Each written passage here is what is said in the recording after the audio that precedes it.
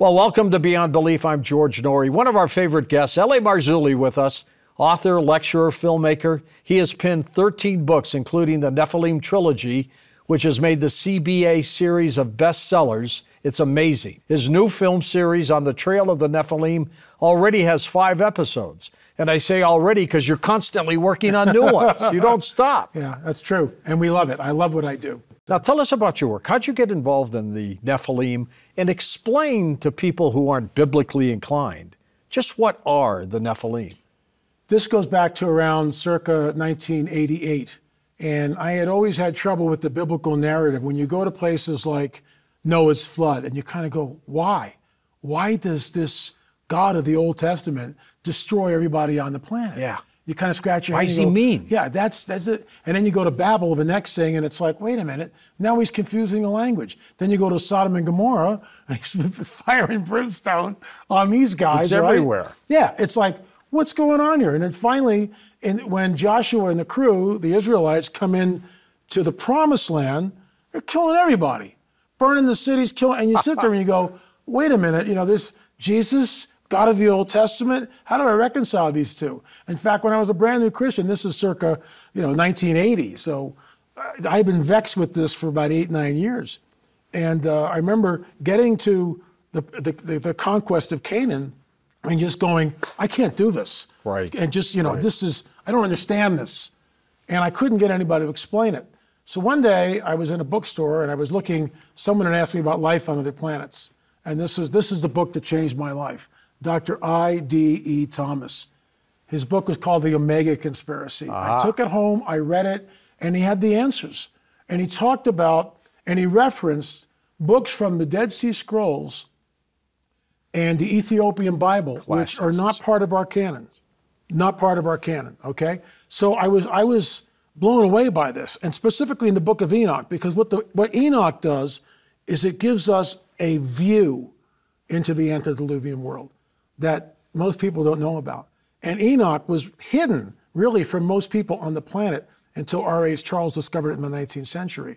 What that does is it gives us this view of this incredible cosmic battle which has been raging in an unseen dimension. And what we see is these fallen angels. Angels is just a word for messenger. Sure. These angelic entities make an oath on Mount Hermon to do this deed. And what they do is they contaminate the seed. And I'll get into that because they take wives, they have children from the wives. These are earthlings. These earthling wives. Earthly women, but basically an entity, interdimensional entity, which is immortal.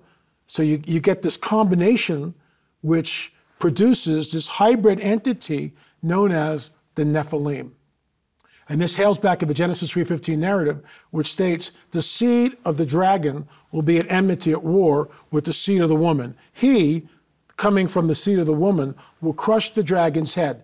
That sets up the rest of the biblical narrative. But if you don't know what that means, and if you don't have the proper translation of it or understand it, you don't get it. Then you never, when you get to Noah's flood, the Tower of Babel, Sodom and Gomorrah, the 5 kings, the whole deal, the conquest of Canaan, you're left going like I was. What's going on? Are the Nephilim evil?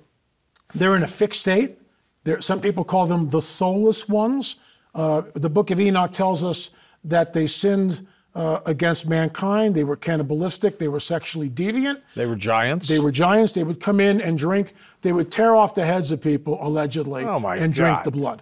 They were like taking a bottle cap off a beer. But Native American, First Nation people tell us exactly the same thing. Thousands of years later, these red-haired, 6-fingered giants would come in, rip the heads off to the braves, drink the blood, mutilate the bodies. I mean, crazy stuff. And this is all in Native American oral tradition. I'm not making this stuff up. You can't make this stuff up. No, you can't.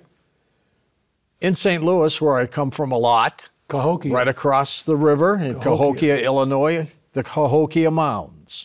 What the heck are these mounds? They're all over the planet. Yeah. Cahokia is about 450,000 tons of earth. So what does that mean? If you were to deconstruct the mound and put all that dirt in dump trucks, all right, You get end-to-end dump trucks over 200 miles long. Wow. That gives us an idea of the amount of dirt. Full to the top. Full to the top. Yeah, in your film on the Trail of the Nephilim, you take a look at what the mounds look like.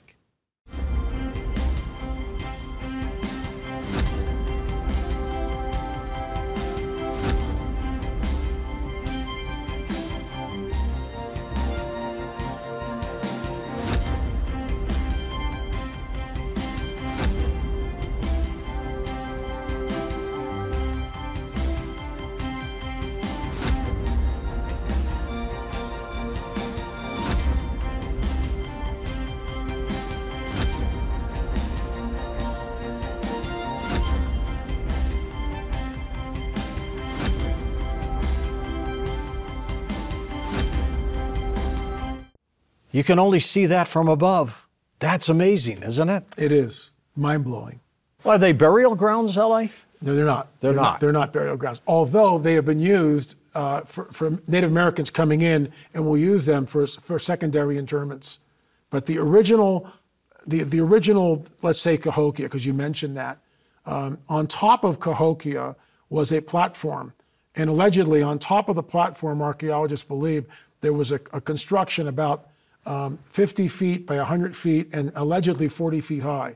There was a stockade all around Cahokia, 10 feet high. Why do they need that? What are they doing? And in my opinion, Cahokia, Miamisburg, other sites that we've been to, these are gateways. These are portals. These are high places. And in fact, I could take you to a place in England on the Salisbury Plain. I could blindfold you and go, George, where are we? And you'd look at that mountain and go, wow, we're in Ohio, LA. That's right. But we're not in Ohio, we're in England. They look the same. Yeah, so they came over. What happened to them? Well, this is what's amazing. This debate went on in the 19th century, and it was very heated. And certain people were saying, you know, something else is going on here. There may be supernatural things that we're looking at. It might be the lost tribes of Israel. Something's going on, but no one really knew. This guy, Cyrus Thomas, around 1910, 1920, decreed Native Americans built the mounds, but they simply forgot that they had done so. Yeah. And this is taught in archaeological. And they believe it? That people believe it. This is what you're taught, and you regurgitate it if you're going to pass. So people like me are looked at as pseudo-archaeologists, yet I'm on the field deconstructing the popular narrative and saying that, wait a minute, you got 10,000 mounds alone in Ohio. That's all these people did all day long. And Native Americans coming into Ohio, like the Shawnee now. People say that, archaeologists saying the Shawnee built a serpent mound in Ohio. It's the largest snake effigy on the planet. Right. So the Shawnee chief, which we show in the film, states on the record the Shawnee did not build the serpent mound. So who do we believe? Now, we've got a clip, L.A., from one of your series, of course, about the official explanation for the mounds, and let's look at this theory. Okay. Cyrus Thomas is credited as creating the paradigm, which still exists today, that Native Americans built the mounds, but they had forgotten they had done so. However, are there artifacts that might point to a different narrative?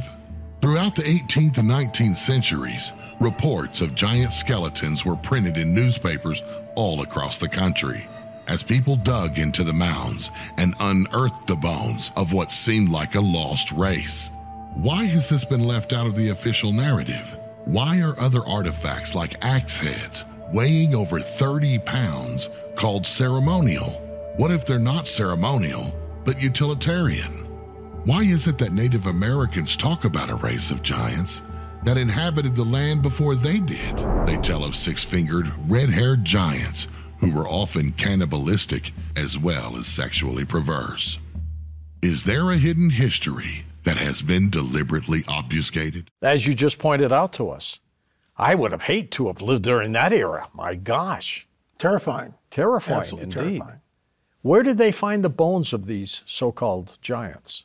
They were everywhere, basically, from the eastern United States all across, from coast to coast, no pun intended. But they're everywhere. In fact, we had a lead on something today, which we're trying to vet, allegedly of a 9-footer in situ in an undisclosed location. Whether that's true or not, I don't know. But that came in this morning. Is this information, L.A., being suppressed? Absolutely. Why? When I was out in Catalina, I got wind that a cache of records had been discovered by Ralph Glidden. Glidden was a primitive archaeologist employed by the Hay Museum in 1919, 1921. He was out there in the Channel Islands, which go from Santa Barbara down to San Diego. And he was doing these primitive archaeological digs. He was digging up 9-footers and even talked about this. All that was suppressed. Well, this cache of records, when he just basically left the planet for 50 years, and John Borgina discovered it in the Wrigley Theater on the island of Catalina. It was front page news in the LA Times. I got wind of it.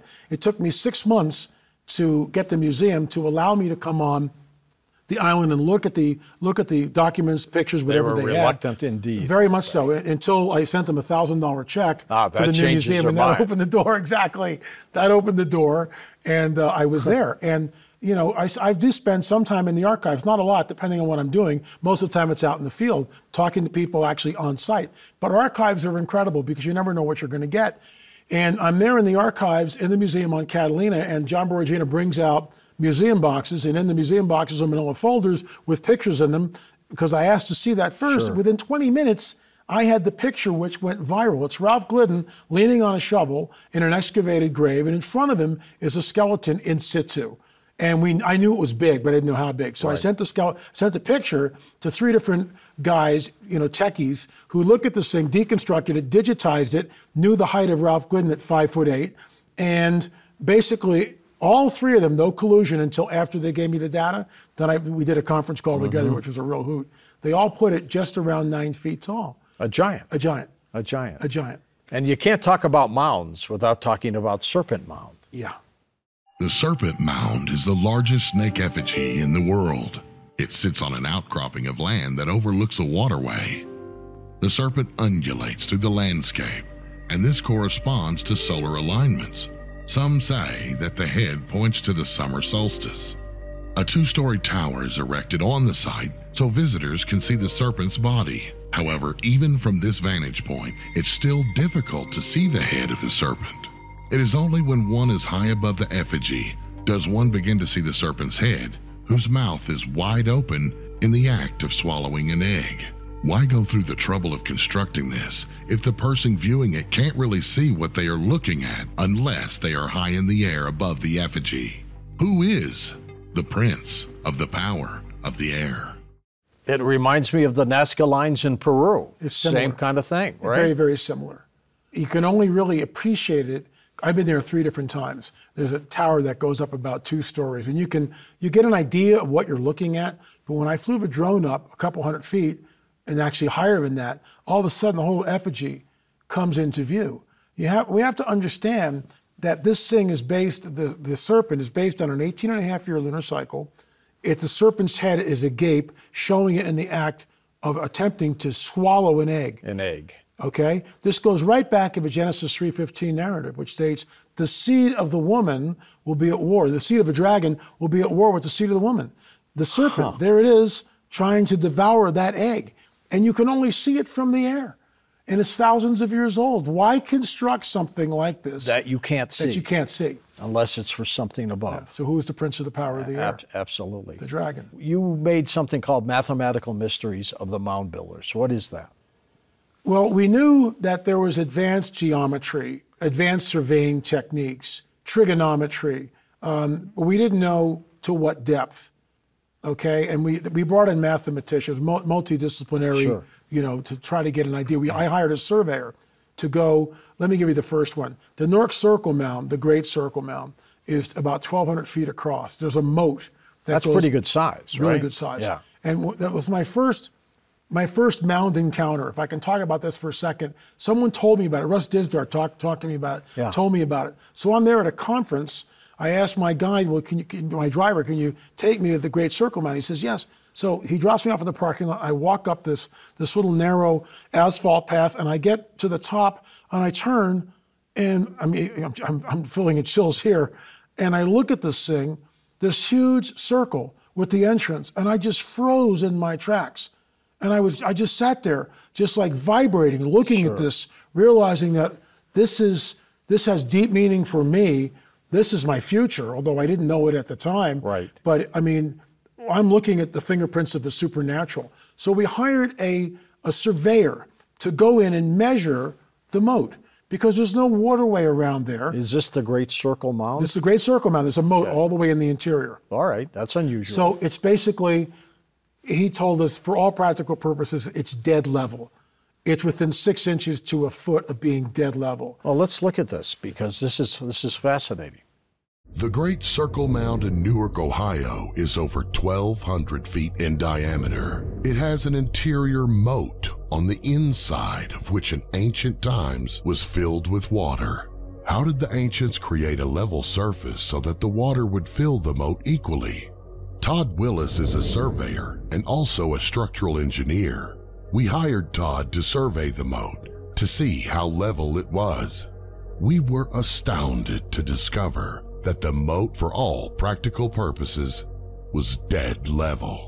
How was this done thousands of years ago before the invention of surveying equipment like what Squire and Davis used?